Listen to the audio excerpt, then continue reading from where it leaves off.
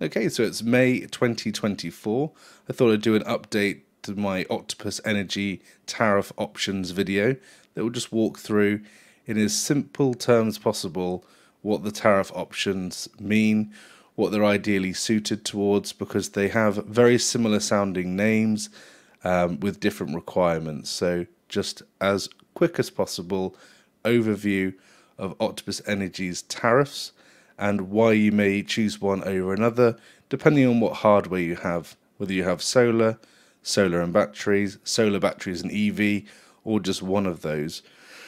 So let me share my screen. So we're looking at the Octopus Energy homepage. If you're not already a customer, have a look in the description for a referral code where we both get £50. Under the menu option, you'll see tariff options for EVs, for solar, households, and some of the legacy tariffs as well that are still quite popular. So if we start first of all with kind of the best value when it comes to overnight charging rate, and that is still being delivered by electric vehicle tariffs. Octopus have two main electric vehicle tariffs. The first one is Intelligent Octopus, which requires a compatible charger or a compatible car. Sometimes you only need one or the other, but if you have a Tesla and a Zappi home charger, you'd probably want to link it to the charger so you could use different vehicles and have Octopus linked to the charger versus the car. I've got multiple Teslas in this household, so I have to link Intelligent to just one of those vehicles right now. Octopus, at the time of recording this video, don't support multiple Teslas on the same account. So there's this process of creating a sort of extra account in order to add just one vehicle to it, and then you can get around that limitation. But we're going off topic. If you've got an electric vehicle that's compatible or a charger, Intelligent Octopus Go is probably the way to go. It's the cheapest overnight rates. And everything is done automatically for you. So you just plug your car in, and your car or your charger will communicate to Octopus. And depending on your state of charge that you've asked your vehicle to be, it will automatically figure out a charging plan. Now, with Intelligent Octopus Go, you get a minimum of 6 hours of cheap rate electricity. And right now, recording this, it's 7.5 pence per kilowatt hour between 11:30 p.m. and 5:30 a.m. However, if your car requires more charging than that to, say, reach a higher state of charge, if you plug it in the evening, you'll often find the window that's been allocated to you is wider. So it's something like our Tesla Model X, which has over 100 kilowatt hour battery. It's quite a big battery. If it's quite low and we want to charge it to a high state of charge, we sometimes see the charge window starting at 9-10 p.m, much earlier, and often ending later as well. So the great thing with that is that your whole house is running at that cheaper rate electricity during the charging window. So if you're only topping your vehicle up every day, you're guaranteed that 11:30 p.m. till 5:30 a.m. charging rate at that lower rate. But if your vehicle requires more, that extended window covers not just the car but your entire household as well, which is really great. You can utilize those windows to not only charge the car but charge house batteries, put all of your heavy loads on, so dishwashers, tumble dryers, washing machines. If you can move all of your electrical requirements to those cheaper rate windows, you can really maximize your cheap rate and your ROI of the entire system.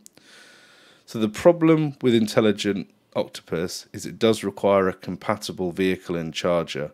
For those people that don't have a compatible vehicle or charger, you'd need to probably look at Octopus Go. The key difference between these two is the word intelligent. Intelligent Octopus Go or just regular Octopus Go. Octopus Go is not intelligent at all. It's a fixed window between 12:30 and 4:30, and you get that 4 hours of cheap electricity. It's not quite as cheap as intelligent, so at the time of recording this, it's 9.5 pence for just regular Octopus Go during the cheap window, and it's 7.5 pence per kilowatt hour for intelligent Octopus. So it's a couple pence difference, and you get that benefit of having a compatible vehicle.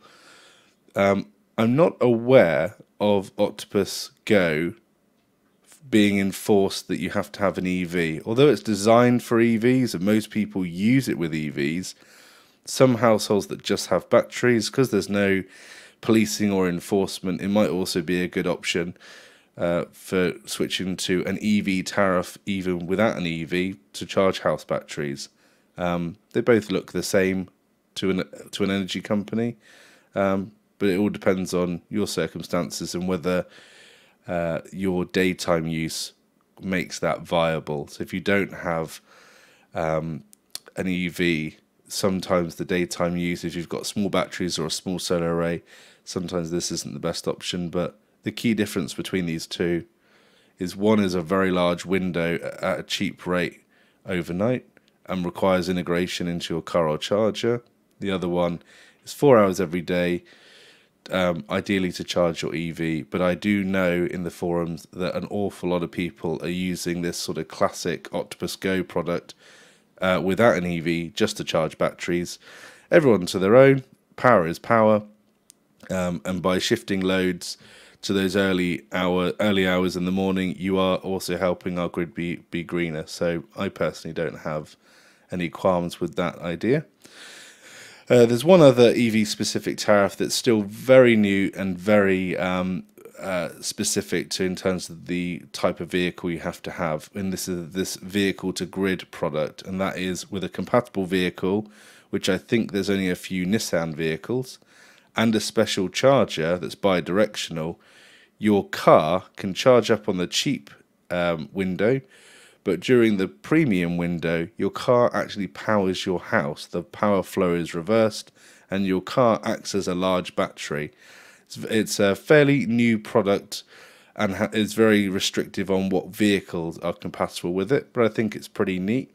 If future vehicles roll out bi-directional charging and discharging, then this may be something that replaces the home battery if you're using your car as a battery. But they're the two main options, plus that third sort of bonus product if you do have a compatible vehicle to grid car on your driveway. The next series of tariffs are all around flexibility. So they do everything from a fixed outgoing rate, an agile outgoing rate. So fixed is a fixed rate. So you're receiving, in this case, 15 pence per kilowatt hour when you're combining it with certain other products, which I'll talk about in a minute. Agile is about matching the wholesale prices. So with agile pricing, you typically get half-hour segments, and you will, depending on the state of the grid, sometimes you'll be paid a small amount per kilowatt hour that you export, and some half-hour segments will be paid a massive premium. So if there's low wind and low solar and high demand, you may see really high prices that they'll be paying you per kilowatt that you export. Very similar to when we had the DFS events where Octopus would be paying you a premium, sometimes many pounds per kilowatt, to help support the grid. While Agile isn't normally at that extreme, it's that idea that when the grid needs support, they'll pay a premium to buy your electricity from you. There's an outgoing light product which is designed for that classic Octopus Go tariff, and they'll pay you up to 8 pence. There's the Smart Export Guarantee, sometimes called SEG, which has a flat rate of 4.1 pence. I think SEG pricing is becoming less popular because of a lot, even the Agile pricing is most of the time higher than SEG. And if you combine that with another product like an Octopus Go or an intelligent Octopus Go, you get far higher export rates. So, you know, most people will probably not be using SEG unless you found a SEG provider that offers a higher payout amount. Now, the difference with the Smart Export Guarantee seg is that you can have that, your export, with any provider. So you may be with Octopus for your gas and electric consumption, but you could take your export meter, if you like, to any other company. They all have to accept customers for just seg. So you could have your consumption of electricity through Octopus, and then you could have your export seg with E.ON or Scottish Power or someone like that. So they're not tied. It's not like you have to buy and sell electricity to the same company. You can separate those out, which is in the customer's favour. There's a few additional options as well with a very popular product called Octopus Flux. So with Flux, at a minimum, you need a house battery, but it works really well if you have a house battery and solar. So you can charge up your house batteries with a reduced rate electricity overnight. You can generate all that solar during the day, feeding it into the grid, and during a few hours around evening time, when everyone comes home from work and is cooking their evening meal, that sort of 5 till 7 p.m. time, they'll pay a premium. That's a really good opportunity to put those inverters into a forced discharge mode and sell and push that power back to the grid. When the demand is high, they'll pay you a premium. So with Flux, you can create a schedule and maximize your ROI for battery and battery solar customers. Intelligent Octopus Flux currently is only available to give energy customers, and effectively what that's doing is it's automating all of the scheduling. It allows Octopus to instruct your inverter to export when they need it, and to buy power when they've got too much, when they've got a surplus of electricity. So with Intelligent Flux, you're handing that control over to Octopus to manage, just like with the Intelligent EV Go tariff. At the moment, Intelligent Octopus Flux is only available for Give Energy as of May 2024. We've had conversations with folks like Fox ESS, who are very likely to introduce compatibility and support for Intelligent Flux with Octopus soon. Octopus are also offering their own solar panel installation type product. In terms of the last page that I think is really interesting is the smart meters or smart products page. They have a form that allows you to select what type of technologies you have in your house, and it will suggest the best product for you. So if you have an electric vehicle, solar panels and battery storage, for example, and you have a compatible EV, then it will recommend Intelligent Octopus.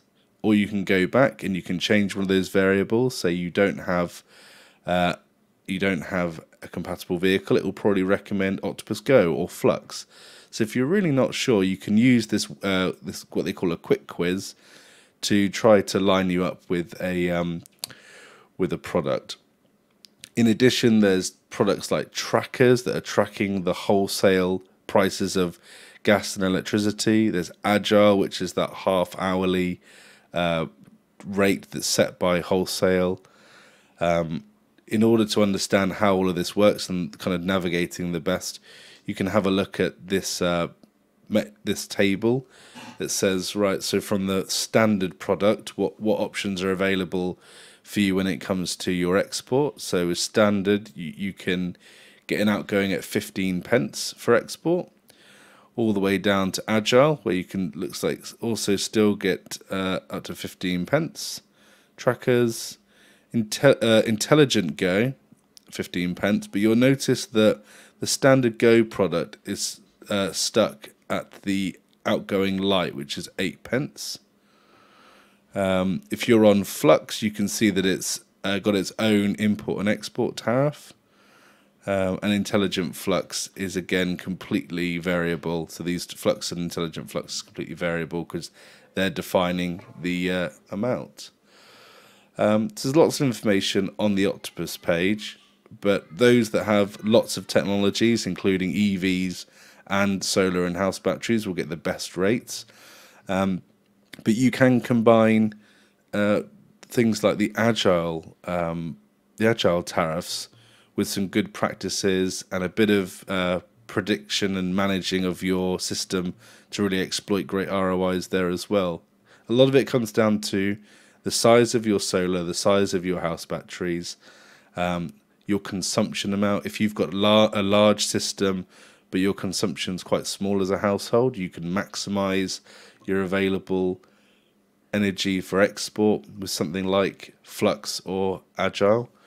If you've got a large house battery and you want to look at something like Economy 7 or one of the classic Octopus Go tariffs for that 4 hours of cheat rate, they're very possible as well.